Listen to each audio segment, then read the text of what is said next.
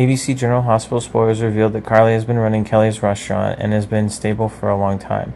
However, things suddenly began to change when groups of guests began to appear and cause frequent disturbances. Carly made every effort to resolve the situation, but all for the better. This annoyance causes her to begin to suspect that someone is intending to harm her. Carly decided to find out the real reason behind all this. She suspects that someone wants to ruin her job or is intentionally causing trouble. But despite her efforts to investigate, there is no longer a trace or information to help her determine the real cause and who is someone behind this. This situation made Carly feel helpless and even more worried about the future of the restaurant. She did not want the restaurant to close because of these harms. How will Carly deal with the situation? Do you have to close the restaurant because of that? What will happen? Meanwhile, Carly has decided to reach out to Sonny for help in investigating a shady affair related to her restaurant. Sonny quickly discovers that Nina was the one who hired the troublemakers at Carly's restaurant. This discovery made Sonny feel angry and frustrated. He has always believed that Nina is a gentle person. Even if he hates Carly, he can't do that.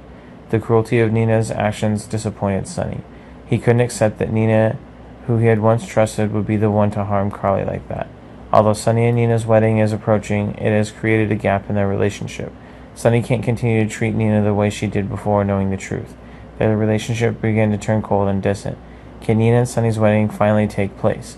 How will Nina react when Sonny knows the truth?